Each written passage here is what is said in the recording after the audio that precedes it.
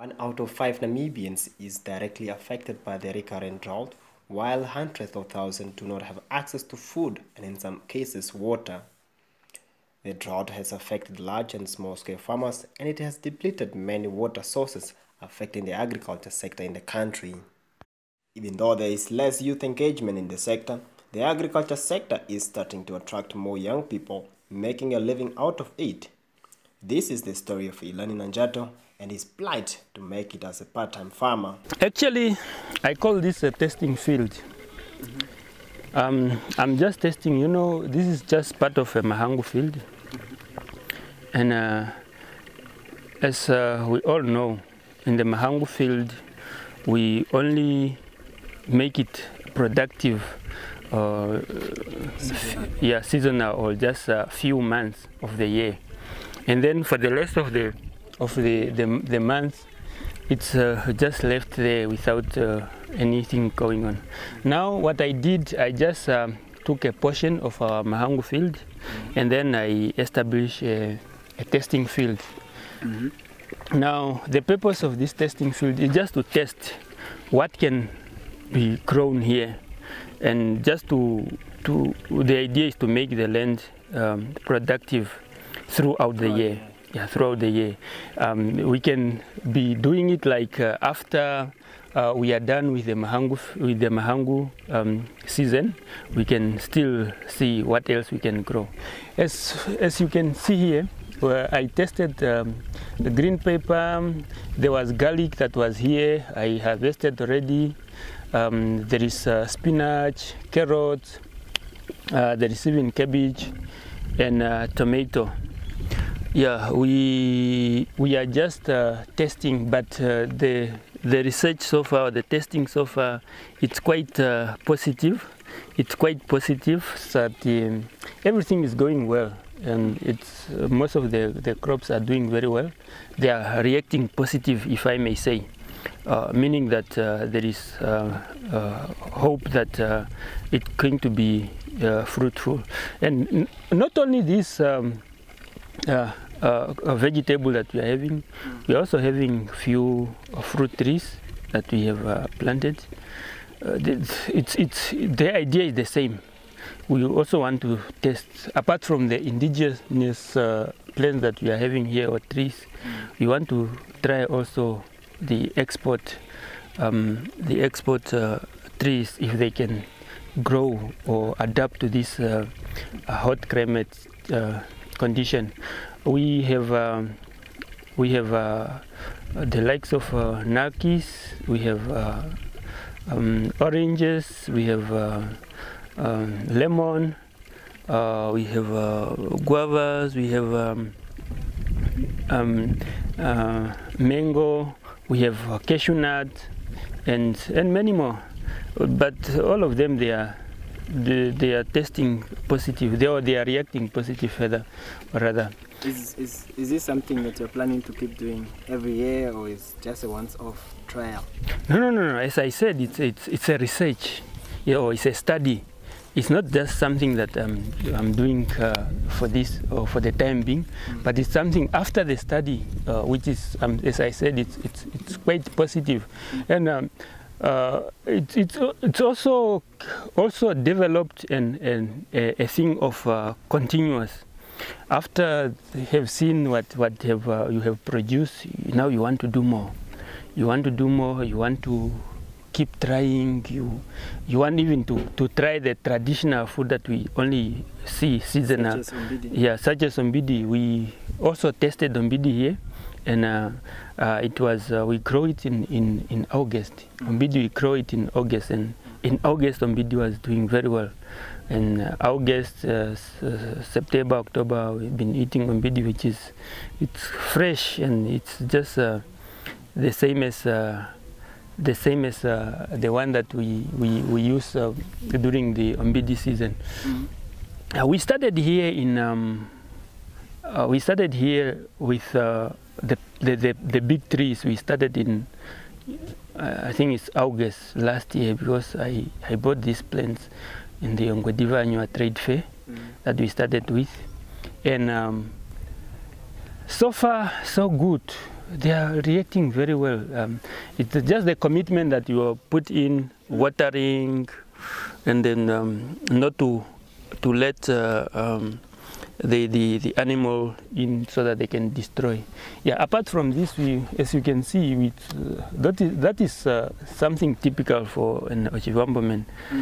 There is no way in Ochivamboman not to have livestock, cattle and goats. Yeah, that is. But you are feeding them from your pocket. That's what you told me before. Yeah, as you can see. How is the drought if you have seen you and the survival so far, and with the sign of rain trying to catch up? And do you think you will make it through? I think there is. It's quite positive, as you can see. This is all green. The grass it's green. It's meaning that it's quite positive that there is high hope that it's going to be a better year. For the past months, it was tough. There was nothing on the ground. You have to feed everything just from the pocket, from water. You're having to provide them with tap water. You have to buy food. Each and every day you are buying feeder. You just have to commit to that feeding strategy, and they at least they have adopted to that situation. As we get closer to the end, if you look at this in a way, for your homestead, it's food security in a way. How do you think we can scale this up to the national level? If each of us can do this, do you think it will make an impact? You see, here we are not only we don't consume all this. There is always a leftover, and imagine we are all doing this, all these houses in these villages or village, they are all having this kind of gardening. We can be able to at least supply our own market, and then we can consume what we all produce. And as you can see, these are all organic products that we don't put in GMO or these artificial fertilizers. We only using the natural fertilizers, such as the leaves from the plants, manure from the cattle or goat kraals. Then that is it. Yeah, if we can all do this, I'm quite sure that there will not be going anything of food insecurity, as that was reported by the FAO during the food the food day. Yeah, during the World Food Day, that about close to 290,000 Namibians are facing food insecurity, or some of them they are even facing all sorts of malnutrition, be it obesity, be it undernutrition. But if you are all doing this, they are all looking fresh and healthier. I see you are using your own tap water. How do you deal with that? Is your bill not going high? Not real, as long as you try to contain it, by settling it each and every month. Because if you skip a month, then the following month it's obvious it's going to be high. So if you keep on doing it just like that, just containing it each and every month, you are committing to pay.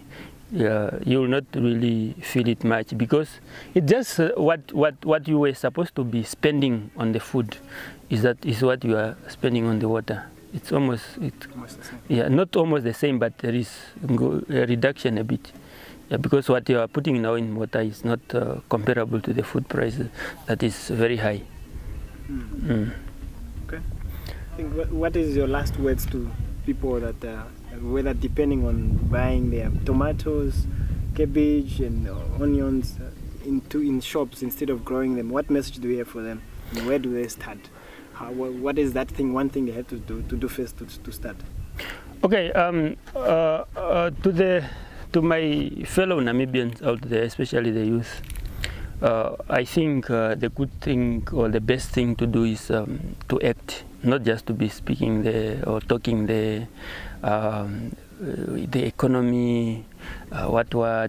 Yeah, we all know how the economic situation, but cannot be an excuse, because now what are we doing to contribute to the economic situation of the country? Activities such as this can contribute, because instead of spending all the money in food, now if you come up with something like this, you can spend that money into something else. Yeah. If you are now producing your own food, or you are supporting, at least try to support your neighbor. I'm not now talking now in terms of my neighbor to come and support me. No, I'm just saying anybody that is out there trying something, try to support them. That is how we can revive the economy as well. Because if you give me a $10 and then I give you some spinach, for example, at least I'm now going to spend that $10 either to pay water, which is in the process I'm still supporting NAM water, so that the company can also continue doing other activities, supplying water to other people. Yeah. So the way to start, whoever want to also to start their own project or food security initiative. If you cannot do it yourself, because not all of us are blessed with these hands of growing the veggie or plants, try to ask for help. I hope you enjoyed the interview, the insights, and you have seen how Ileni Nandjato is doing it perfectly. I'm hoping you have learned so much that from today you are going to set up your own backyard garden and grow tomato, spinach, carrots, onions.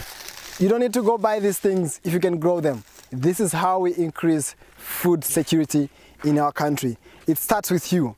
What do you do? If you cannot produce food for yourself, who should produce for you? That's the question I'll leave for you today, and thank you so much for watching.